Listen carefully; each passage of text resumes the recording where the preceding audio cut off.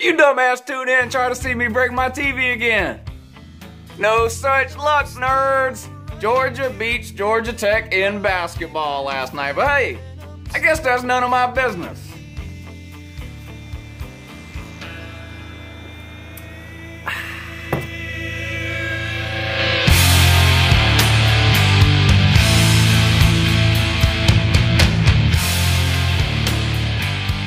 Look at it.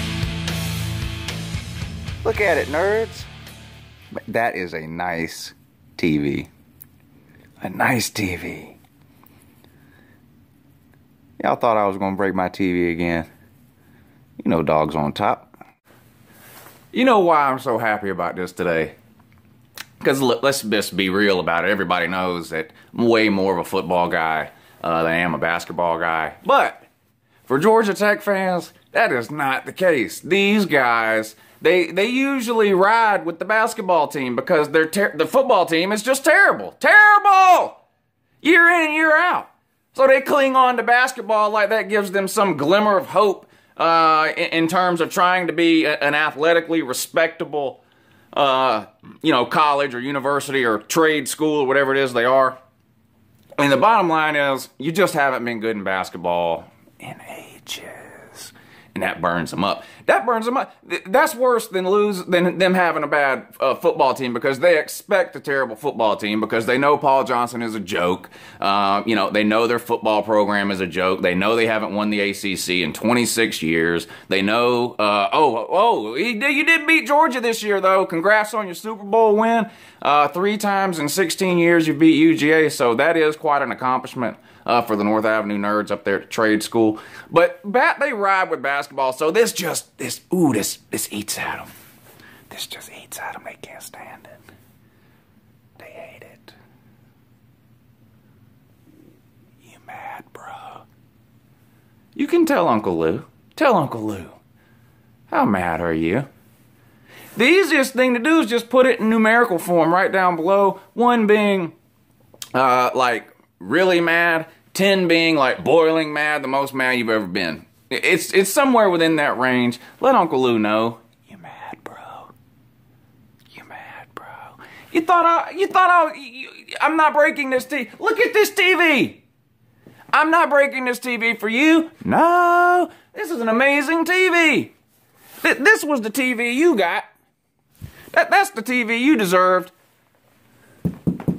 Dogs on top in basketball. And here they say the same old thing we always hear.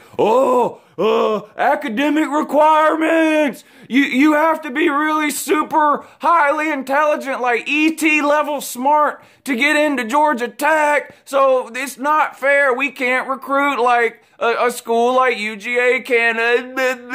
First, if that was true, which it's not, look, the academic standards for an athlete to get into Georgia Tech are not that much different than UJ. But let's just pretend for the sake of make-believe that that's true.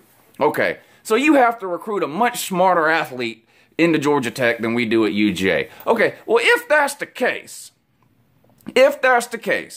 and the curriculum at Georgia Tech is so much harder for a student athlete than it is at UJ, like you guys love to say, then why is it that UGA has higher grad rates and higher GPAs amongst student athletes than Georgia Tech does? Why?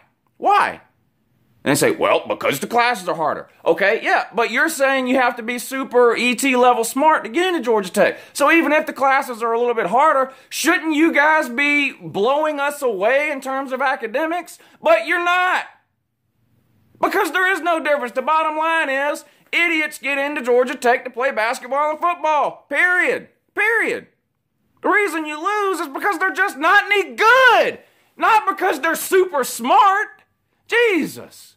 When is Georgia Tech fan going to wake up? Look, listen, I can, look, Stanford better than you, academically and athletically. Notre Dame better than you, academically and athletically. North Carolina better than you, academically and athletically. Vanderbilt better than you, academically and athletically. Duke, Northwestern. I mean, I can go on and on. You know, Georgia Tech acting like they're the only Power 5 team that hands out college degrees at the end of 4 years is just friggin' ridiculous. But, like you say, that's all they have. That's it. So anyway, take this L, enjoy it, cherish it. This is my Christmas gift from Uncle Lou to the North Avenue nerds.